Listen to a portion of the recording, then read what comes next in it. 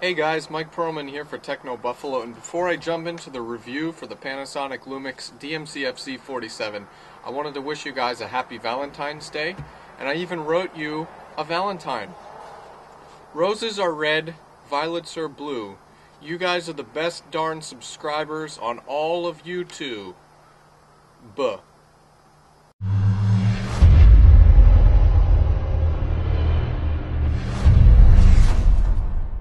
So happy Valentine's, everybody.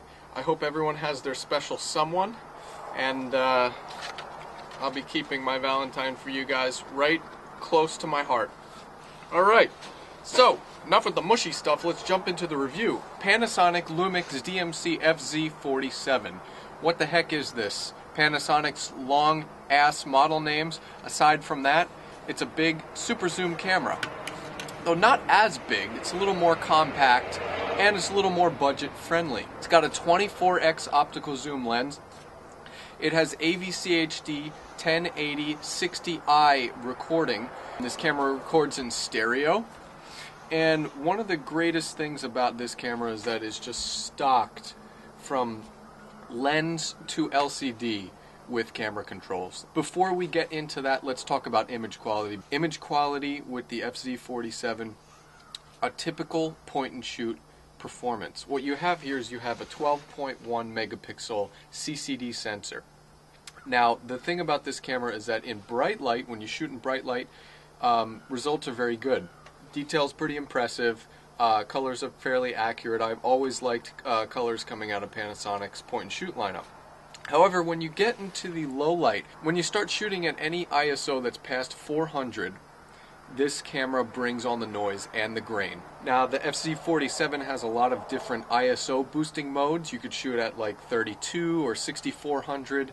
Please don't use those modes. It's just going to be a pixelated, noisy, grainy mess. The same thing happened in HD video mode.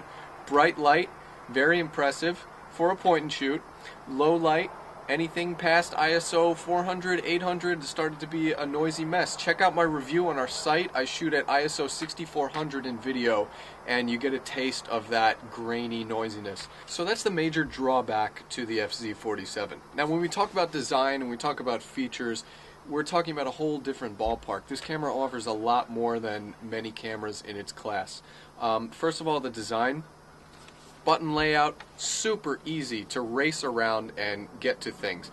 ISO levels right there. Self-timer is right here. We've got a function key. We've got a control wheel in the back that you could actually depress to click and select different options. We've got a big mode dial here. We've got HDMI mini port here. Designated video record button. So this camera on the outside strewn about with manual controls and external controls. Very impressive. Now, as far as shooting features on the FZ47, I don't even know where to begin. Let's start with the zoom. 24x optical zoom with power OIS. This is Panasonic's image stabilization system. Optical image stabilization is one of the best in its class. So what that means was I was able to zoom all the way and still keep the camera fairly steady. Now, the FZ47 at full resolution is kind of slow. It can capture 3.7 frames per second, but when you go down to the sports modes and the high burst modes, you can actually capture a higher frame rate, or I think it's around 8 or 10. As far as manual controls, you have a shutter speed that goes all the way down to 60 seconds, and that is a big benefit, and I'll tell you why. You can actually set it on a tripod, do a long exposure shoot, then you don't have to worry about the the poor ISO performance. The FZ47 also offered a lot of creative modes and creative digital filters, and the good thing was in video mode I could actually take advantage of those digital filters, and I could shoot using pinhole or expressive mode. While I'm talking about video mode, it's important to note that this camera has a full manual video mode with ISO control, also has shutter speed control and aperture control. In this price range and in this class, that's almost unheard of. So overall, the Panasonic Lumix DMC FZ47 is stocked with features and has a great external control. The only thing limiting it for more advanced shooters is its low light performance. It's more of an entry-level camera. So if you're a soccer mom or if you're a skateboarder kid who's used to just shooting in bright light, you can't go wrong with the Panasonic Lumix DMC FZ47.